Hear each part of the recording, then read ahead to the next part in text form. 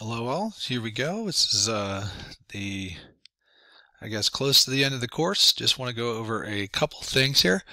For 10 and 11, I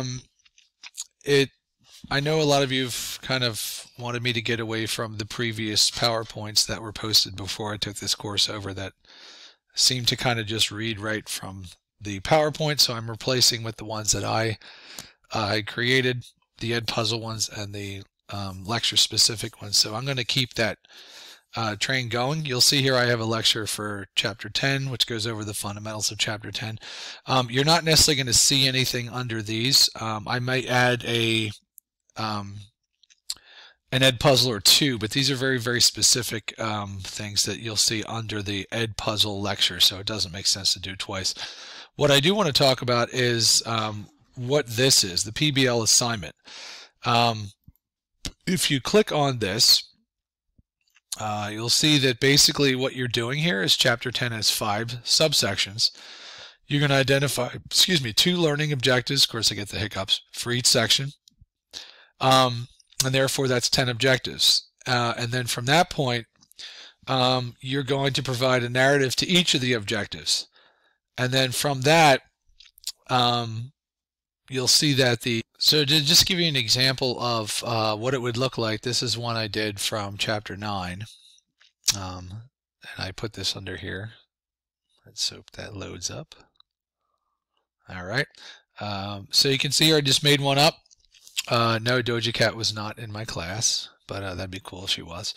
So you can see here basically what I did for the first subsection 9.1. This was the subsection. The learning objective was this, and my answer to it was that. And the reason I'm doing that is very well aligned with what is on the third exam. And a lot of you have said you really appreciate that my exam reviews reflected the actual exam. That is going to help you big time on this last exam. So that would be just what you would do for example, 10.1. You would then repeat it for 10.2, 10.3, you get the idea. And any references, of course, I need those. That would make sense. So that is part 1.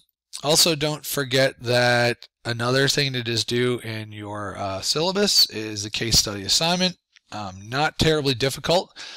But it is what it is. So in this case, you're going to go ahead and review the attached case study, answer the questions in the narrative, and then from that point you can upload them. Of course, this is the teacher view, so it looks a little different than yours. So that's another thing to do. And I also, if you look under, let me just kind of pause this so you can see what I did. Also, notice under discussions, I also fixed discussion 9. I had to redo the whole thing. I have no idea why it wasn't there before. So it has a link to it. Again, for those of you that emailed me the answer, just go ahead and don't worry about it. You're done. I'll grade that by hand. Those of you that haven't done it yet, I made the due date on this the end of the course. So that's kind of where we are. And one last thing I want to kind of go over. This last exam, let me pull up the syllabus real quick. So you'll see here that obviously this exam is only for 2 chapters because we only have basically a week left. So you have your PBL assignment for 10 and 11. And the case study, those assignments are going to help you directly with this particular exam. And once again, please make sure you check out the exam review. I'm also going to include a couple exam questions in this video in a minute or two, and this will serve as kind of the last one. I also want to say please go ahead and fill out the survey that I sent. Anything I can do to help you guys before the course is over if there's something else you want to see. Some of you have answered already. It's been very, very helpful. I'm trying to make this course as user-friendly as I possibly can. So these are your last 3 things you have to do.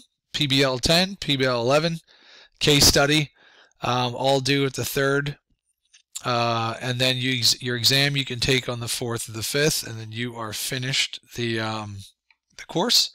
So what I'm going to do at this point is I'm going to open up a video that you might not be able to see yet. Hopefully you will. It's a video I made about the exam already. And so that's the exam 3 review video. It's about 5 minutes long. I go through the bulk of the study guide as well as a few exemplar questions as well. So you can go ahead and watch that particular video. And if you have any questions, let me know.